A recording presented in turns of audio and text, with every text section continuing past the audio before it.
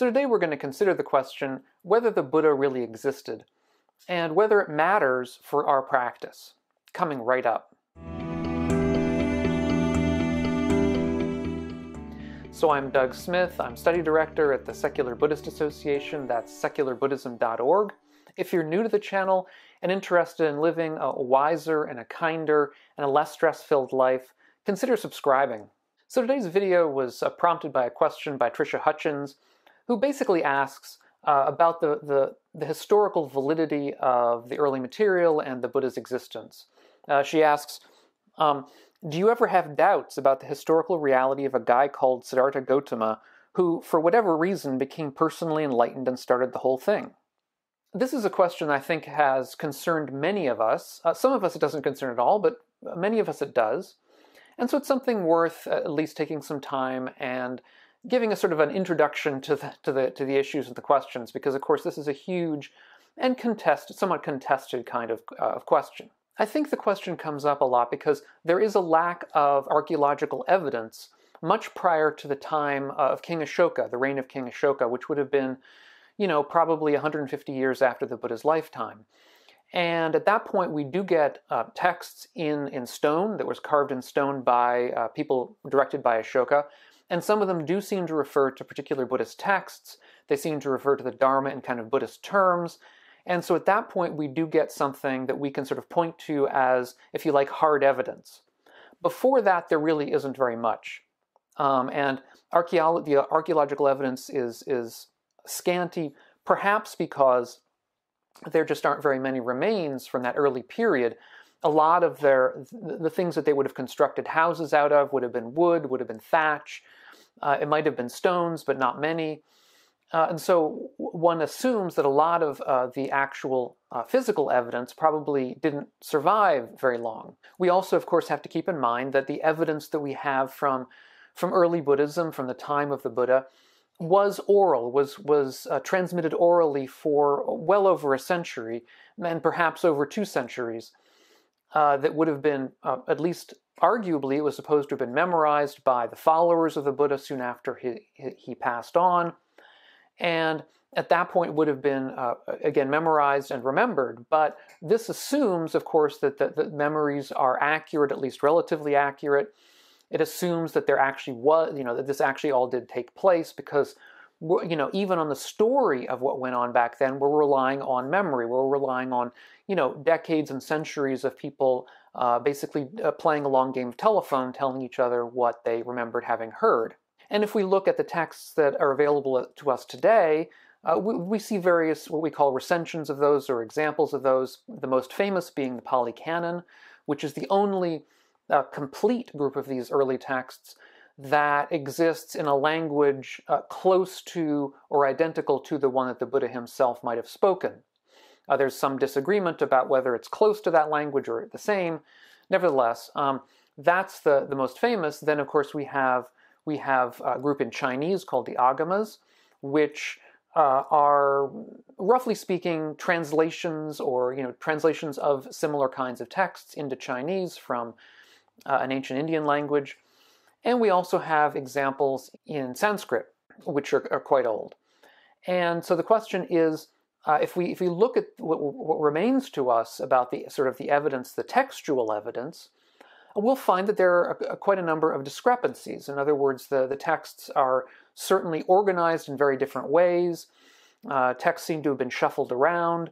If we look at a particular text, a sutta that we might be discussing on this channel, and we look at the Chinese example, it may have a material that in Pali is somewhere else, and it may lack material that in Pali is in that text, but just isn't in the Chinese or whatever. So there clearly were, as we might expect, issues of remembering and transmitting these texts orally, and then getting them then written down. And then, of course, once they're written down, probably starting in the 2nd century or 1st century BCE, at that point, even just getting the written texts transmitted over centuries and millennia is itself a great achievement, and in itself is also going to be full of errors and just different ways of organizing and doing things. So the texts themselves have problems, and of course there are many, many differences, as I say, between the different recensions. Even within, let's say, the Pali Canon, there are different recensions of the Pali Canon. Of course, they have differences with one another, which have to be reconciled when we come to, an authoritative contemporary example of, let's say, one of the books of the Pali Canon in English. In the same way that we find in the Bible exactly the same kinds of situations with lots of different examples, lots of different texts that were then sort of collated and correlated by very knowledgeable people centuries ago, and then worked into translations where we see a single Bible, when in fact the history is really quite diverse. Also, clearly, if we look at these early texts, in whatever recension we're looking at, there's a lot of pretty obviously legendary material that we find there. We find what seem to be, at least from a modern standpoint, sort of fanciful stories of the Buddha flying different places, of people disappearing, of all kinds of sort of what we might call supernatural kinds of miracles, that we may, from a modern standpoint, consider to be evidence that these texts were perhaps monkeyed with, or that there's at least a lot of material there that we can't necessarily trust.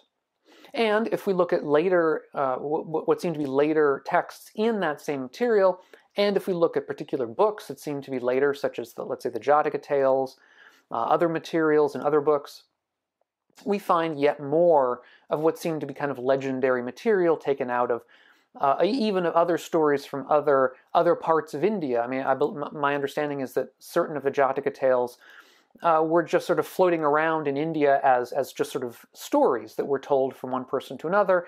And, at one point, they were just sort of hoovered into the Jataka tales as part of the Buddhist canon, but they were just stories that were floating around.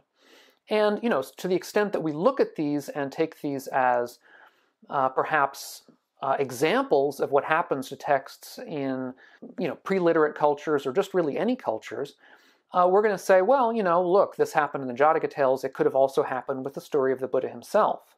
Indeed, even the question of the Buddha's own name, the names of the people around the Buddha, Siddhartha Gautama is what we know is the sort of the name of the Buddha. The Buddha being just his sort of epithet, meaning the awakened one, but Siddhartha Gautama is sort of more generally considered his name. If we look, there's an interesting paper by Jayarava, who writes basically that even these names are not really necessarily the kinds of things that we can trust, because they may also come out of different epithets that were given to people at the time. And I'll put a link to Jayarava's paper down below if I can find a copy. I believe I can find it somewhere on the web. But the same thing is true today. If we think of people like the Dalai Lama, who's known as the Dalai Lama, but whose real name is Tenzin Gyatso. And as I recall, also Thich Nhat Hanh, the very famous Vietnamese Zen Buddhist, also has an epithet. That is to say, that the name Thich Nhat Hanh is not his given name. It's an epithet that was given to him later. And we can understand how, perhaps, if Thich Nhat Hanh had lived several centuries or millennia ago, we might simply know of him as Thich Nhat Hanh without really knowing what his given name was. That could have been just lost to history. So in the same way, the Buddha's original name, even his original name, Siddhartha Gautama, Siddhartha certainly was an epithet of a kind. And Gautama may also have just been a general family name. It may have been another kind of epithet given to certain people at the time. It's not entirely clear.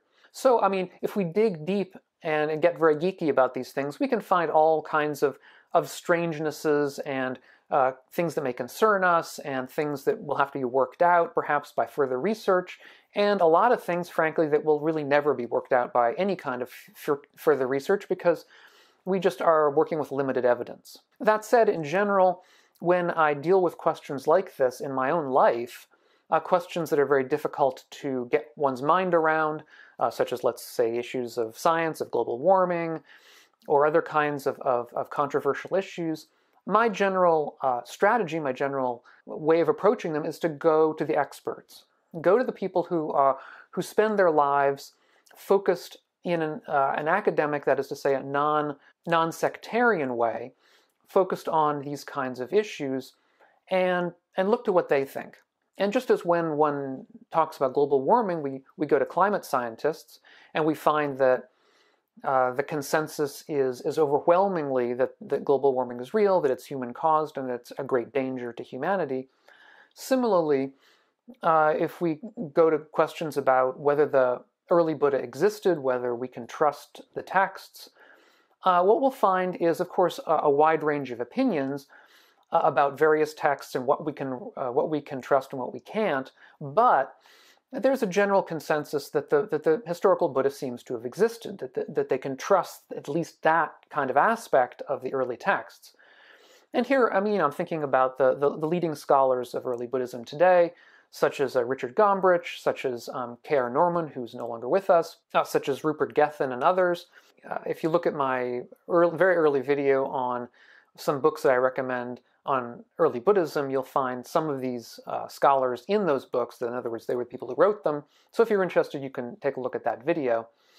And one of the classic arguments from Richard Gombrich about the validity of the early texts is to say that he finds that there's a lot of hidden humor back in those texts, a lot of kind of not only plays on words, but satire that is unlikely to have been sort of constructed by other people after the fact, and more likely by somebody who has the authority to make these kinds of ironic or satirical or funny kinds of claims.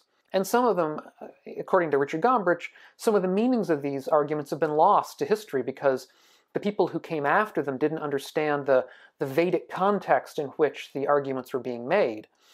And so that is also an argument that there was something real back then, somebody really arguing with other people, particularly believers in the Vedas, and that sort of material has been lost. So if you're interested in Richard Gombrich's arguments, take a look at some of his books, and you'll find them. For myself, I would say that the texts we find in the Pali Canon strike me as credible, particularly because of the humanity with which they portray the Buddha in many of the texts. What we find is, for example, that the Buddha is portrayed as somebody who feels pain, who gets tired, who gets sick, who gets cranky at times, we might even say downright, it seems like angry or cranky with his monastics if they're making too much noise, if they're getting him wrong, on many occasions. And so he comes across as a real human. And I think that's the sort of thing that we would be unlikely to see if the texts were constructed out of whole cloth by, let's say, a group of monastics of a certain kind, a group of believers of a certain kind, trying to sort of create a fictional founder character who was a kind of a god. Which is, of course, what happens in other religions or in other texts. And indeed, if we look at later texts, for example, from the Mahayana, we do tend to see that. We tend to see more of a godlike Buddha, a Buddha who isn't really human in any kind of important respect, but is more of a mouthpiece for the Dharma. And there's a long essay by Bhante Sujato and Bhante Brahmali, who are two monastics, Western monastics, who basically attempt to argue in great detail about the authenticity of the early texts and why we should take them as authentic. And this paper has been hosted by the Oxford Center for Buddhist Studies, which is where Richard Gombrich worked for many years. He was a professor at Oxford. And he put it on their site because he believes that the essay is quite good. And so I'll put a link to that as well if you're interested in reading it more at length, as sort of a lengthy description or argument as to why we should take these texts in general as at least relatively accurate, certainly accurate enough to say that there was a historical Buddha. In many ways, this debate between people saying there is a historical figure and those not mirrors a similar debate that we see in Christianity, where basically the entire field of scholarship of early Christianity holds that there was a historical Jesus, but there are a small group of basically almost entirely non-academics, with one or two exceptions, maybe even only one at this point, who claim that there wasn't. This debate, nevertheless, tends to be one that goes on quite actively in the popular culture, on the internet in particular, and the great scholar of early Christianity, Bart Ehrman, who I should say he wrote a book about this subject, which I'll also link down below. Of course, that's about Jesus rather than the Buddha, but similar kinds of arguments I think can be made in both cases. And he makes, I think, a very, very strong case that, obviously we don't necessarily have to accept everything within the New Testament, far from it, but at least there's enough material there for us to say that there probably was a historical Jesus. And what's good about Bart Ehrman is that he, like Richard Gombrich or Rupert Gethin, is not a monastic. I mean, he's not somebody who is coming from, deep within the tradition in a kind of a sectarian way. Rather, because he's not Christian. Bart Ehrman is not Christian. He used to be, but he left the faith many, many decades ago. And so is writing from a position of agnosticism about the actual truth of the religion, but simply believes that there was a historical Jesus. And in general, these are wonderful debates, in particular for non-specialists, in particular for people over the internet who, may not have other things to do and so want to debate things like this, because there's no way to completely end the debate. These things are open questions to an extent. They always will be. There's no absolutely definitive evidence in either case. Arguably, there's a little bit less evidence in the case of the Buddha, although there's more material claimed to be from the Buddha, much more, in the Pali Canon and the New Testament.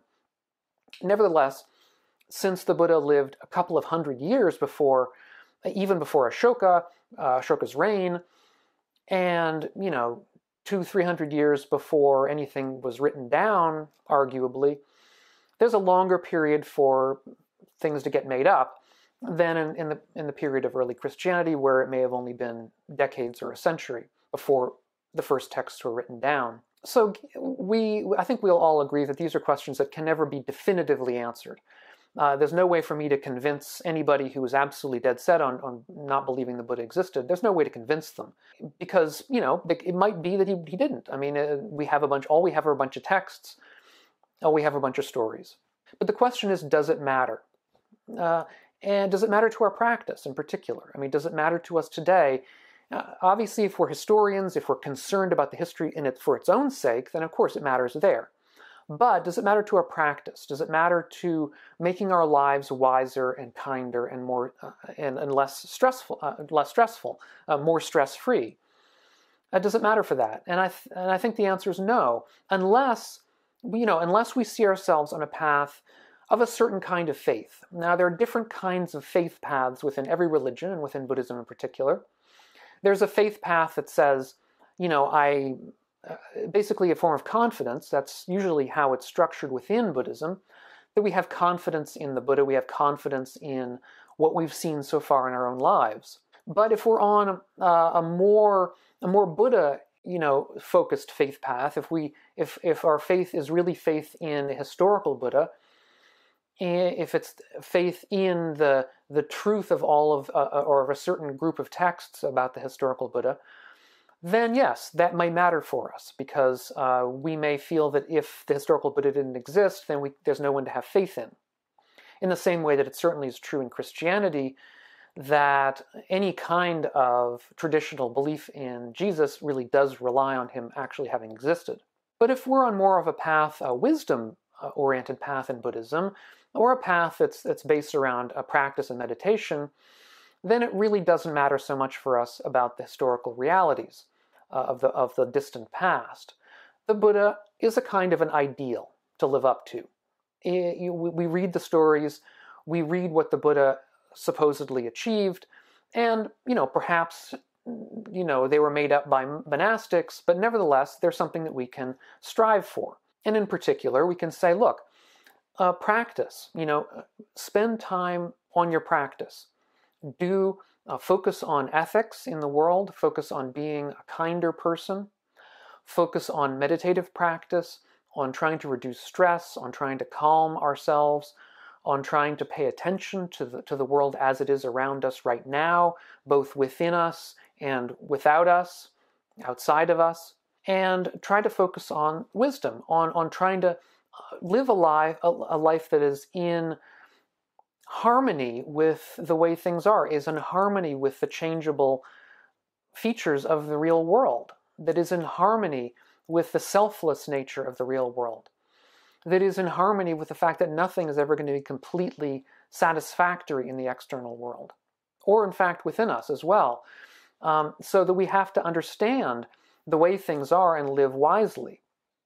And to the extent that we find that useful, if we see it bearing fruit in our own lives, in a moment by moment and day by day, week by week, year by year kind of way, and the Dalai Lama has said that practice does take years, so we should think of it practice both within the moment and within, let's say, a period of a year or 2 years.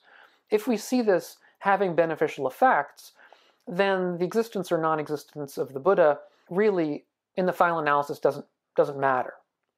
And, of course, the corollary is true, which is, if we don't see these things having any beneficial effect in our lives, if our practice doesn't seem to be leading anywhere, if it doesn't seem to be doing us any good, then it also doesn't really matter whether the Buddha existed. Because, obviously, if he didn't exist, then he didn't exist. And if he did exist, either we're going to say that the Enlightenment isn't real, or we're going to just say we don't know how to achieve it. So, in either case, whether our practice is effective or not, it doesn't really matter what history says. So while I personally am very, very interested in history, and I try to bring some of that to this channel as much as I can, both from the point of view of trying to find real history about the past, as well as from the point of view of simply presenting the texts and trying to present them as interesting literature that may be useful to us.